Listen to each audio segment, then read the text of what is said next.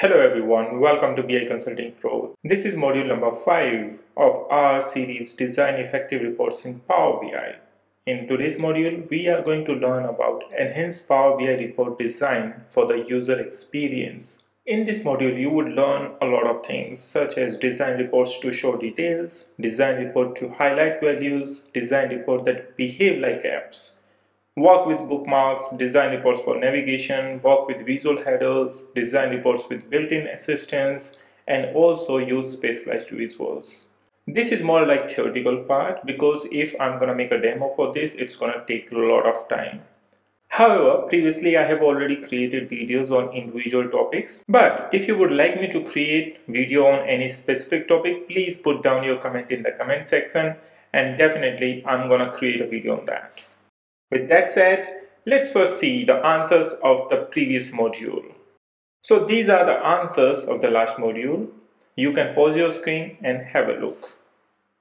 Now the very first comes design report showing details. Well, as I mentioned previously, we have to basically work on the three parts. The number one would be high level metrics, that is your key performance indicators.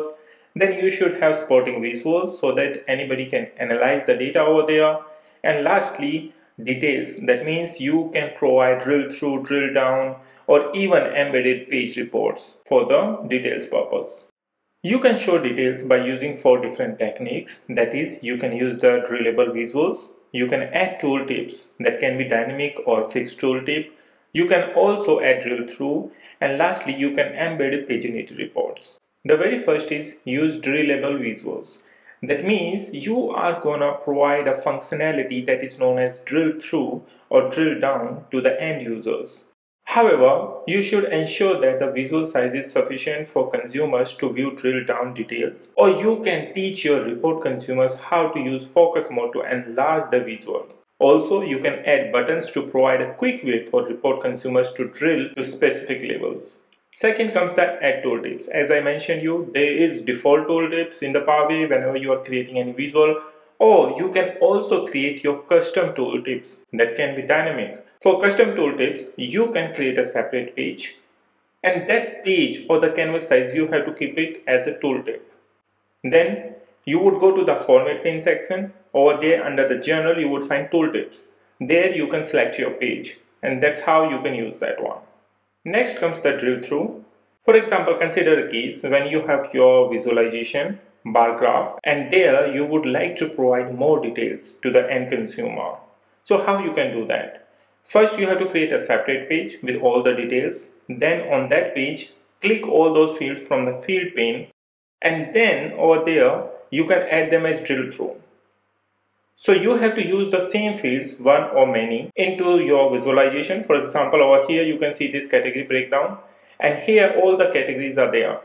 So in your details page you should have this field, and then whenever you are going to click on this, you would find this drill through option, and next to that you would find your page. So whichever page is using that field option as a drill through, you can navigate over there.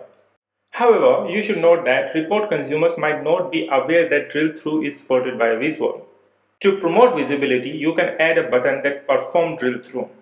Next comes the embedded paginated reports, but for that you should have embedded paginated reports license, where you will find the different SKUs.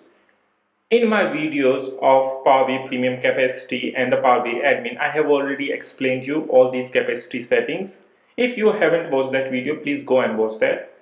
However, embedded paginated reports are generally we use for our websites where we have to embed our Power BI reports. So that user can go directly without any licensing requirement, they can go and they can check all those reports. Next comes the design reports highlighting values continuum. Over here we have conditional formatting, overlaid analytics, anomaly detection, and specialized visuals. All of these topics we have already covered in our previous videos. I'll provide you a link in the description sections, so please don't forget to check that. Here we are just gonna discuss them briefly. The very first comes the conditional formatting. For example, you are working on a visual chart where you have to go for the background color, font color, data bars or icons. Everything you can do. You will go into the formatting options. First you have to select your visualization, for example a matrix or a chart or a table. Then you have to go to the formatting options. Over there you would find conditional formatting, or in case of table it would be cell element in the latest version of Power BI formatting option. So there you can switch on or off whether you want to change the font conditionally, you want to make the background color based on your condition, or you would like to get the data bars or the icons, etc. Second comes the overlaid analytics. That means if you have to perform advanced analytics, then on the formatting pane you would find the third tab. That means first is your field one, then format, and then the third is the overlay. Over here you can perform a lot of options. For example, you can add your constant line, you can even add minimum line, maximum, average, median, percentile, or even if you would like to predict the forecast, that one also you can do over here. Next comes the anomaly detection. So when this feature has been launched with Power BI, that time we created a very nice video of this one, and now it's generally available as far as we know. So you should use this one. Whenever you think there can be some anomaly present in your data, so based on the number of points that you selected or the percentage you would like to see, you will get those anomalies into your data. You would find the link of this anomaly detection video in the description section, so please don't forget to check that. Next comes design report that behave like apps. That means whenever you are going to use your Power BI reports, they should behave like you are using an app onto your mobile phone. And how we can transition that kind of experience into Power BI? Well, for that you can create certain buttons. You can create button for move forward, backward, left, right, information icon or help icon. Or generally what I do, I generally create buttons for the different pages, and nowadays in Power BI you can even create buttons for all the pages by the page navigator option, which is available under buttons. So those kinds of buttons you should use, and then there is a lot of conditional formatting under them. What do you want over there for a button to behave when you hover, you click, or by default? So you can customize, even you can add images to your buttons. That's how we can design a very effective Power BI reports. Now the very important part over here is working with bookmarks. We know that whenever we are working with Power BI reports, there are many scenarios when we have to create multiple visualization within the same visualization. For example, you have to show a data on a visualization yearly or monthly. That means you want to switch them. Or in another sense, you have certain buttons, and according to the buttons that you click, you would like to display the corresponding data. For that, we can use the bookmarks. I have already explained this feature as well in my previous videos, but if you would like to know more about it, please do let me know.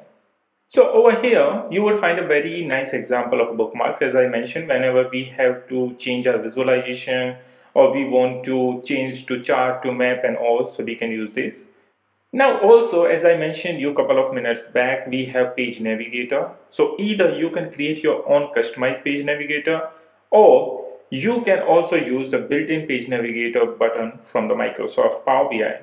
So it totally depends on you how you would like to create it, whether you want to use the button or you want to add some icon, and then on the icons you want to add some certain actions. But behind the scene, basically you have to connect your buttons or icons with the bookmarks that you have created or the page. That means you also get the page navigation under the action, not just the bookmarks. So you can connect with that, and accordingly whenever you are going to click on those buttons, it's gonna behave. Work with visual headers. As you can see in the highlighted area, there is arrow up, down, 2 arrows, then there is a trident, pin, there is a filter icon, there is a focus button. Lastly, there is a ellipses as well, where you will get the certain options. So you should know that what are the meaning of these. Well, the first 4 till the trident, they are using to drill down options. The next to that, pin is whenever you are creating a dashboard and you want to pin this particular visual into your dashboard, then you are going to use that one. Filter button is going to tell you what all other filters have been applied to this visualization. And then comes to the ellipses, where you would find the certain options, and I'm sure you are very well aware about these options. If not, please do let me know in the comment section. Design report with built-in assistance. That simply means whenever somebody is coming to your report or dashboard and they have some query, they want to know about something. For example, at the bottom you can see this inventory turnover ratio. So somebody would like to know what is it, how to define it. Then you can even provide a link or you can provide a tooltip over there. Over here, this question mark button is basically for the help, and here once you would hover it, you would get to know what is it. Otherwise, you can even provide a link for any other page or website where whenever end user is going to click, they can navigate to that particular page. Now the question comes, use specialized visuals. So in many of the cases, we know what to do, and some advanced level or AI based visuals are like key influencers, your decomposition tree, and your Q&A. That means when you want to see how your data is behaving and you want to know more about it, for example, let's say decomposition tree. First you have your sales opportunity, then you have to divide it further, like drilling it down by the different software, computers, etc. And then you want to drill it down further by your region. That's how you can decompose your sales, and you will get to know everything about that. On the other hand, if you want to know what are the main factors that are influencing your sales, in that case you can use the key influencers. And in certain cases, you just want to use the natural language processing. So in that case, you can just type your question in your business language and you will get the answer of that one. So there we use the Q&A visualization. Now this is the time when you check your knowledge. So you can now pause your screen, have a look at these questions. Please help me to answer these questions, and you can provide your answers in the comment section. And in the next video, I'm going to provide you the answers of these questions. Thank you so much for watching this video. See you in the next video.